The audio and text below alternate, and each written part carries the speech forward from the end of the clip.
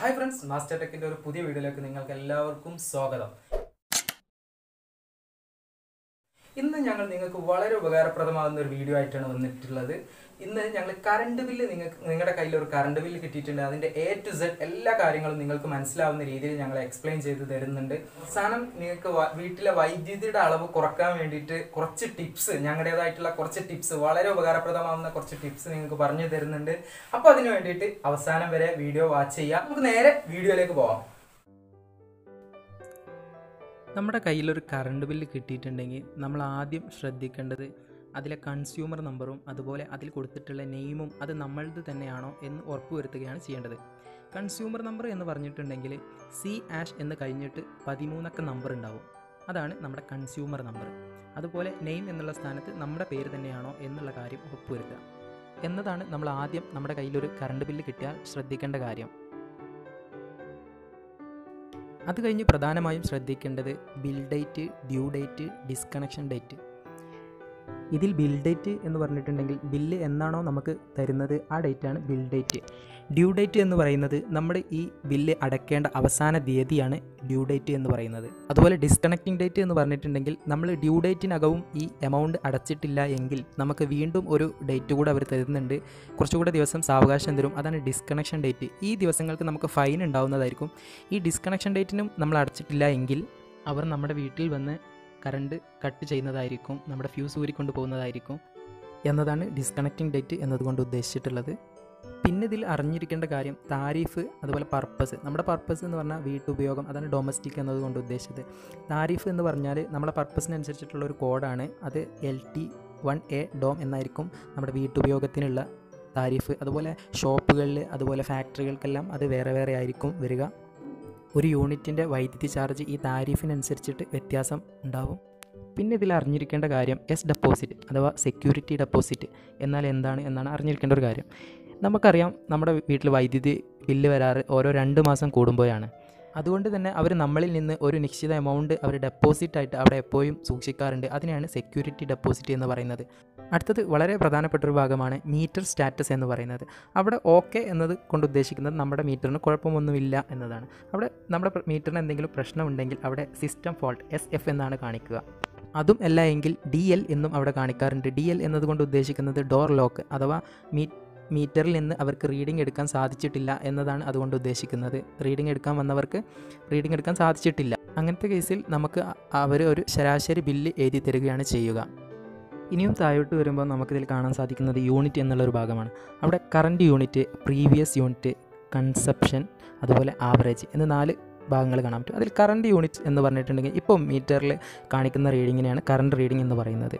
Previous unit എന്ന് പറഞ്ഞാൽ 2 മാസം മുൻപ് എത്രയായിരുന്നോ യൂണിറ്റ്സ് ഉപയോഗിച്ചിട്ടുണ്ടായിരുന്നത് അതാണ് പ്രീവിയസ് യൂണിറ്റ് എന്നതുകൊണ്ട് ഉദ്ദേശിച്ചത്.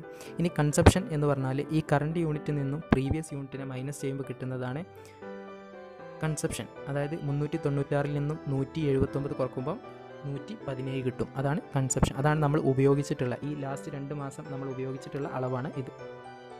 ആവറേജ് എന്നതുകൊണ്ട് ഉദ്ദേശിച്ചിട്ടുള്ളത് നമ്മൾ ഉപയോഗിക്കുന്ന ഒരു ശരാശരി യൂണിറ്റിൻ്റെ അളവാണ് ആവറേജ്. ഒരു ഇലക്ട്രിസിറ്റി ബില്ലിൽ വളരെ പ്രധാനപ്പെട്ട ഒരു ഭാഗമാണ് ഈ കാണിച്ചിട്ടുള്ളത്. ഇതിൽ കാണിച്ചിരിക്കുന്ന ഓരോ ചാർജും പലർക്കും അതിനെക്കുറിച്ച് വലിയ ധാരണയൊന്നുമില്ല. പക്ഷേ നമ്മൾ ഈ പേയബിൾ എമൗണ്ട് എത്രയാണോ ലാസ്റ്റ് നമുക്ക് അടയ്ക്കേണ്ട എമൗണ്ട് അതൊന്ന് നോക്കി വെക്കും എന്നല്ലാണ്ട് ഇതിലുമായിട്ട് ഇതുപോലെ ഓരോ കാര്യങ്ങളും എന്താണെന്ന് പലർക്കും അറിയില്ല. ഇവിടെ കൊടുത്തിട്ടുള്ള ഓരോന്നും എന്താണെന്ന് കൃത്യമായി നമ്മൾ പറഞ്ഞു തരാം. ഇതിട്ടില്ല എങ്കിൽ പോലും നമ്മളൊരു ചെറിയൊരു എമൗണ്ട് അടയ്ക്കേണ്ടതായിട്ട് വരും. അതാണ് ഫിക്സഡ് ചാർജ്. പക്ഷേ ഇത് എല്ലാവർക്കും ഒരുപോലെ ഒന്നും ആയിരിക്കണം എന്നില്ല. നമ്മൾ എത്ര യൂണിറ്റ് ഉപയോഗിച്ചിട്ടുണ്ട് എന്നതിനനുസരിച്ചാണ് ഈ ഫിക്സഡ് ചാർജ് വേരി ചെയ്യുന്നതാണ്. അത് ഞാനിവിടുത്തെ ഒരു ചാർട്ട് കൊടുത്തിട്ടുണ്ട്. അതിൽ നിന്ന് നോക്കിയാൽ നമുക്ക് കൃത്യമായിട്ട് മനസ്സിലാവുന്നതാണ്. ഈ ഒരു ബില്ലിലെ കാര്യം നോക്കുകയാണെങ്കിൽ 217 യൂണിറ്റ് ഉപയോഗിച്ചതിന് 110 രൂപയാണ് വന്നിട്ടുള്ളത്. നിങ്ങളുടെ വീട്ടിലെ കറണ്ട് ബില്ല് എടുത്തിട്ട് ഈ ചാർട്ടുമായിട്ടൊന്ന് കമ്പയർ ചെയ്ത് നോക്കുന്നത് വളരെ നല്ലതായിരിക്കും. ഇനി അടുത്തത് മീറ്റർ റെൻറ്റ്. മീറ്റർ റെൻറ്റ് എന്ന് പറഞ്ഞിട്ടുണ്ടെങ്കിൽ നമ്മുടെ മീറ്ററിന് ഗവൺമെൻറ്റിന് കൊടുക്കേണ്ട ഒരു വാടകയാണ് മീറ്റർ റെൻറ്റ് എന്നതുകൊണ്ട് ഉദ്ദേശിച്ചിട്ടുള്ളത്. അത് 14.28 രൂപയാണ് 2 മാസത്തേക്ക് അതിൻ്റെ ചാർജ് വരുന്നത്. അടുത്തത് എനർജി ചാർജ്. എനർജി ചാർജ് എന്നുള്ളത് വളരെ പ്രധാനപ്പെട്ടൊരു ഭാഗമാണിതിൽ. ഈ എനർജി ചാർജ് എങ്ങനെയാണ് കൃത്യമായിട്ട് അത് കണക്കാക്കുന്നത് എന്നുള്ളത് മനസ്സിലാക്കാൻ വേണ്ടി ഞങ്ങളിവിടെ ഒരു ചാർട്ട് കൊടുത്തിട്ടുണ്ട്. അതിൽ നിന്ന് നമുക്ക് കൃത്യമായി മനസ്സിലാവുന്നതാണ്. ഈ ഒരു ചാർട്ട് വെച്ച് നമ്മൾ ഈ ഒരു ബില്ലിൽ അത് കാൽക്കുലേറ്റ് ചെയ്ത് നോക്കുമ്പോൾ 217 യൂണിറ്റിന് കൃത്യമായി 766.6 രൂപ കൃത്യമായിട്ട് അപ്രോക്സിമേറ്റ് വാല്യൂ കിട്ടുന്നുണ്ട്. അപ്പോൾ ഇതിലെങ്ങനെയെന്ന് ചോദിച്ചിട്ടുണ്ടെങ്കിൽ ആദ്യത്തെ 100 യൂണിറ്റിന് ഒരു ചാർജ്, പിന്നത്തെ 100 യൂണിറ്റിന്, പിന്നത്തെ 17 യൂണിറ്റിന് ഓരോ ചാർജുകളാണ് വരിക. ഇനി ഇതിൽ മനസ്സിലാക്കേണ്ടത് ഡ്യൂട്ടി എന്നാൽ എന്താണ്. ഡ്യൂട്ടി എന്ന് പറഞ്ഞിട്ടുണ്ടെങ്കിൽ നമ്മുടെ എനർജി ചാർജിൻ്റെ 10% നമ്മൾ ആയിരിക്കും ഈ ഡ്യൂട്ടി എന്ന് പറഞ്ഞ ചാർജ് ഉണ്ടാവുക. അത് നമ്മുടെ കേരള ഗവൺമെൻറ് സെൻട്രൽ ഗവൺമെൻറ്റിന് കൊടുക്കാൻ വേണ്ടിയിട്ടുള്ളൊരു ചാർജാണ് ഡ്യൂട്ടി എന്ന് കൊണ്ട് ഉദ്ദേശിച്ചിട്ടുള്ളത്. ഇനി ഈ ബില്ലിൽ നമുക്ക് ഗവൺമെൻറ് സബ്സിഡൈസ് എന്നൊരു ഭാഗം കാണാൻ പറ്റും. എന്നതുകൊണ്ടുള്ളത് നമ്മൾ 240 യൂണിറ്റിൽ കുറവാണ് നമ്മൾ ഉപയോഗിച്ചിട്ടുള്ളത് എങ്കിൽ നമുക്ക് ഗവൺമെൻറ് ഒരു സബ്സിഡി ആയിട്ട് തരുന്നതായിരിക്കും ചെറിയൊരു എമൗണ്ട്. അത് 240 യൂണിറ്റിൽ താഴെയാണെങ്കിൽ നമ്മൾ യൂണിറ്റിന് 50 പൈസ വെച്ച് നമുക്ക് സബ്സിഡി ആയിട്ട് ലഭിക്കും. നമ്മുടെ ഉപയോഗം 240 യൂണിറ്റിൽ മേലെയാണ് എങ്കിൽ ഈ സബ്സിഡി നമുക്ക് ലഭിക്കുന്നതല്ല. അപ്പോൾ അതിന് പരമാവധി ഈ 240 യൂണിറ്റിൻ്റെ ഉള്ളിൽ ഉപയോഗിച്ച് അത്രമാത്രം ഉപയോഗിക്കാൻ ശ്രമിക്കുക. എന്നാൽ നമുക്ക് ഗവൺമെൻറ്റിൻ്റെ ഭാഗത്ത് നിന്ന് സബ്സിഡി ലഭിക്കുന്നതായിരിക്കും. ഇനി ഇതിൽ അറിയേണ്ടത് ഫ്യൂൽ സർ അതുപോലെ സർചാർജ് എന്നുള്ളത്. ഫ്യൂൽ സർ എന്ന് പറഞ്ഞാൽ നമ്മുടെ കറണ്ട് ഉൽപ്പാദിപ്പിക്കാൻ ജനറേറ്ററൊക്കെ ഉപയോഗിക്കും. അപ്പോൾ അതിന് വേണ്ടിയിട്ടുള്ള ഫ്യൂവലിന് ഉപയോഗിക്കുന്ന ചാർജിൻ്റെ ഒരു ഭാഗമാണ് ഫ്യൂൽ സർ എന്ന് പറഞ്ഞത്.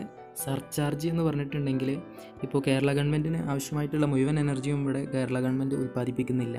അപ്പോൾ പുറത്ത് നിന്ന് കുറച്ച് കറണ്ട് വാങ്ങേണ്ടി വരും. അപ്പോൾ അതിന് ആവശ്യമായിട്ടുള്ള ഒരു എമൗണ്ടാണ് സർചാർജ് എന്ന രീതിയിൽ ഈടാക്കുന്നത്. ഫ്രണ്ട്സ്, ഒരു കറണ്ട് ബില്ലിനെ കുറിച്ചുള്ള നിങ്ങളുടെ തെറ്റിദ്ധാരണകളെല്ലാം ക്ലിയർ ആയി എന്ന് കരുതുന്നു അതോടെ ഈ വീഡിയോ കാരണം. അപ്പോൾ വീഡിയോ നിങ്ങൾക്ക് അങ്ങനത്തെ ഒരു ഉപകാരപ്രദമായി തോന്നിയിട്ടുണ്ട് എങ്കിൽ നിങ്ങൾ ലൈക്ക് അടിക്കാൻ മറക്കരുത്.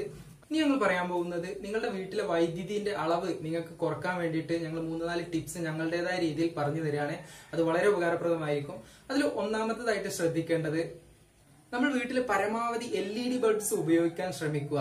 ഇൻകാൻസെന്റ് ബൾബ്, CFL, അതുപോലെ ഫ്ലൂറസെന്റ് ബൾബ്, ഇതിനെല്ലാം പകരമായിട്ട് നമ്മൾ LED ബൾബ്സ് കൂടുതലായിട്ട് ഉപയോഗിക്കുക. അത് കാരണം നമ്മുടെ ഇലക്ട്രിസിറ്റി ബില്ല് കുറയാൻ വളരെ ഹെൽപ്പ് ചെയ്യുന്ന ഒരു കാര്യമായിരിക്കും LED ബൾബ്സ് നമ്മുടെ വീട്ടിൽ കൂടുതലായിട്ട് ഉപയോഗിക്കുക.